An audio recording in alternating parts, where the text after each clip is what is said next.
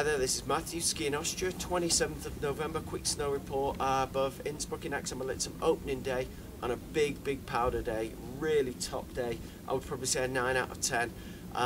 Amazing opening day. As you can see behind me, blue skies, tons of snow, I mean 30 centimetres of snow probably. Lots of people up here, the car parks were full, they're having a great day. Big weather system coming in that way, you can see the weather moving in now. This way, as I say, knockout day, 27th of November, what a start to the season here in Innsbruck.